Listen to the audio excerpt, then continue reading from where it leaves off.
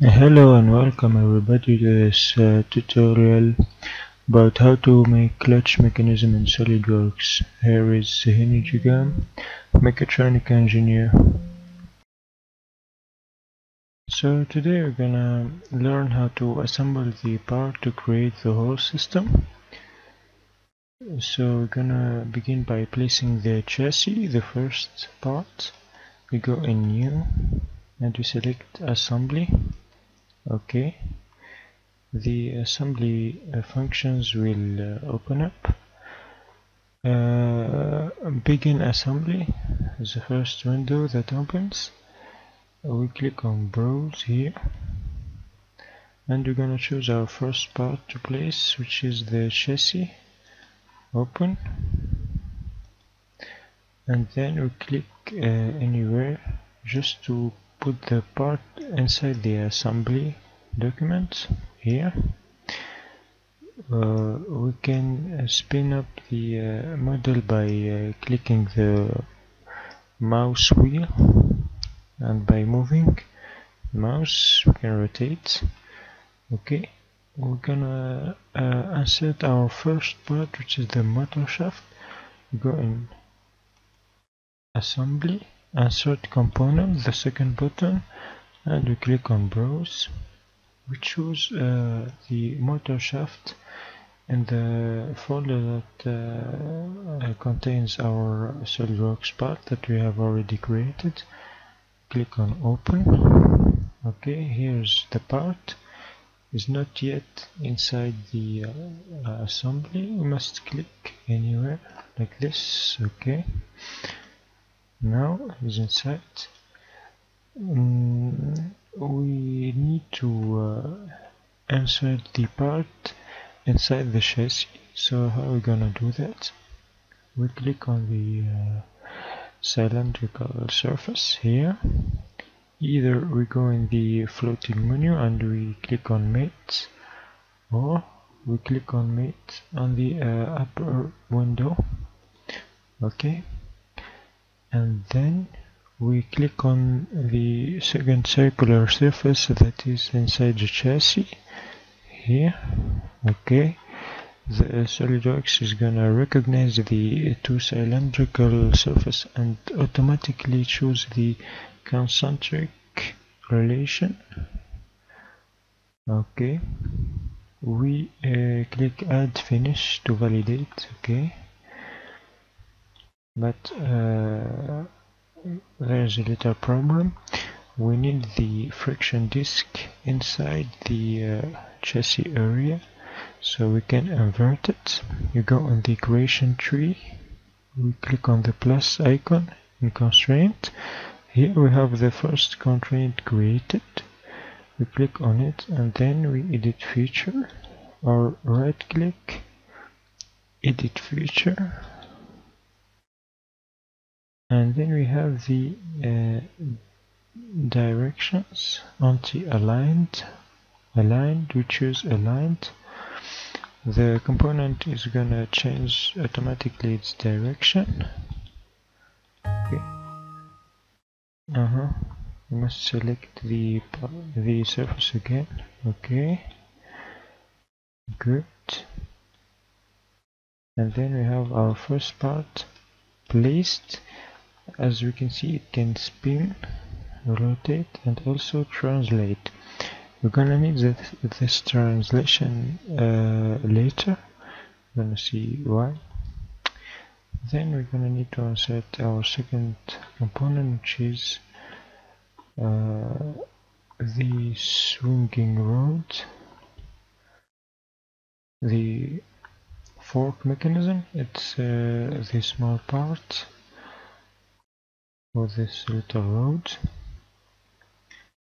As we did for the motor shaft, we click on the inner surface, click mate, and we click on the cylindrical surface of the motor shaft.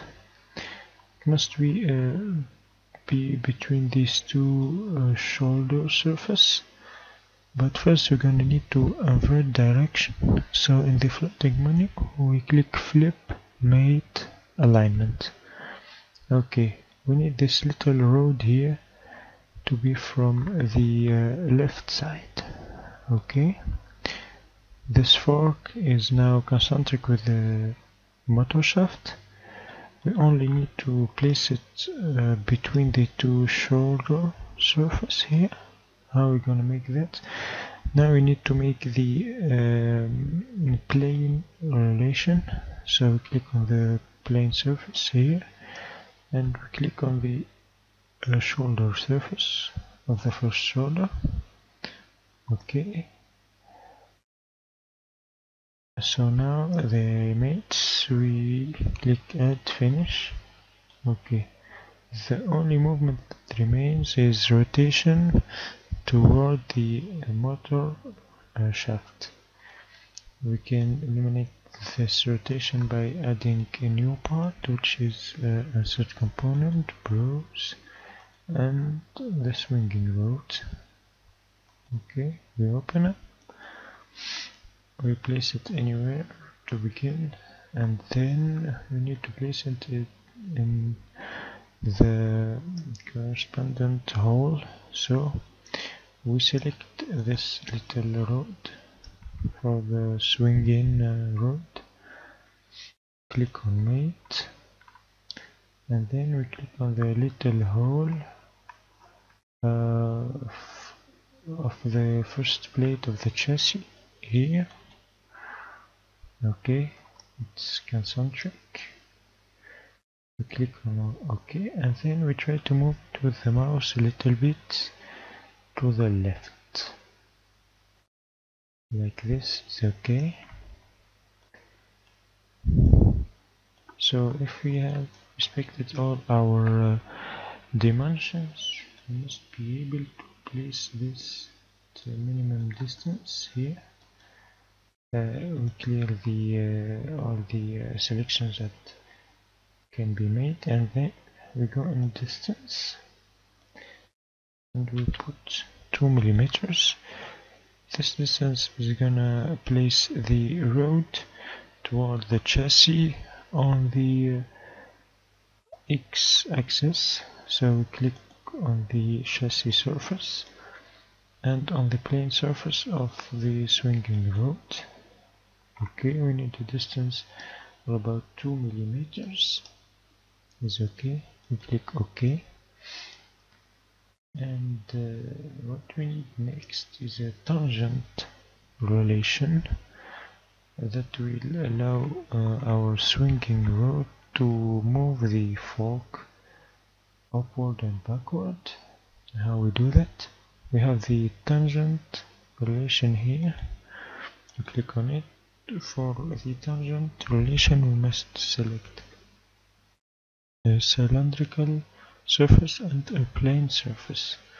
Our cylindrical surface is going to be this finger of the fork, and our plane surface is going to be the surface from inside of the rod here. Okay, we click OK, and we click the final OK here, upper. Okay, now if we try to move our swinging rod, the shaft will go forward and upward like a real clutch mechanism in a car, for example. Okay, the first part of the assembly is almost finished. We only still need to place the receiver shaft. As usual, we go in insert component, browse, receiver shaft, open. We place it anywhere to begin, and as we did for the minor shaft, the receiver shaft is going to be concentric to this inner surface of the chassis. So we select the big cylindrical surface, we click on mate. Either you choose concentric relation or you select directly the inner cylindrical surface of the chassis, like this, is blue here, and we click OK. But for this one we need to select a distance, because this disk is not supposed to move upward and forward like the motor shaft.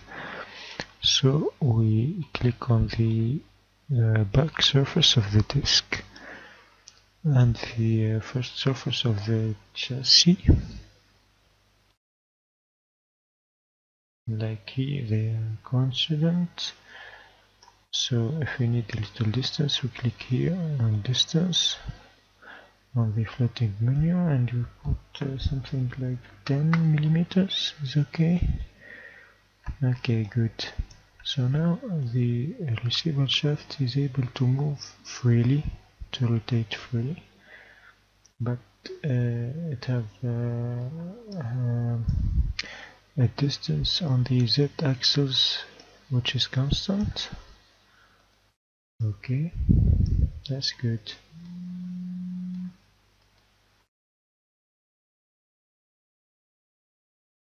So only one part still left is the gear. Go and insert component, browse, and we choose gear, a blue gear for me. Okay, so as we notice, it's a hexagon. This hexagon surface is gonna guide our road and is gonna make the rotation dependent for the two parts. So as usual, concentric correlation with this surface. Click on mate, this surface, and the main surface for the road. Okay, and for the hexagon we only need to choose one of the 6 surfaces. For example, this one. We put a parallel and we select another one from the receiver road. Okay, that's good. Now the two parts spins together. We only need to assemble the gear.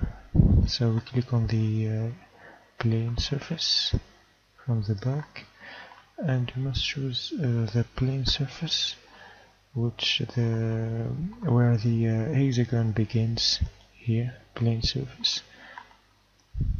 It's gonna be coincident. Then we click OK. Now our mechanism is fully assembled. We can go to the simulation.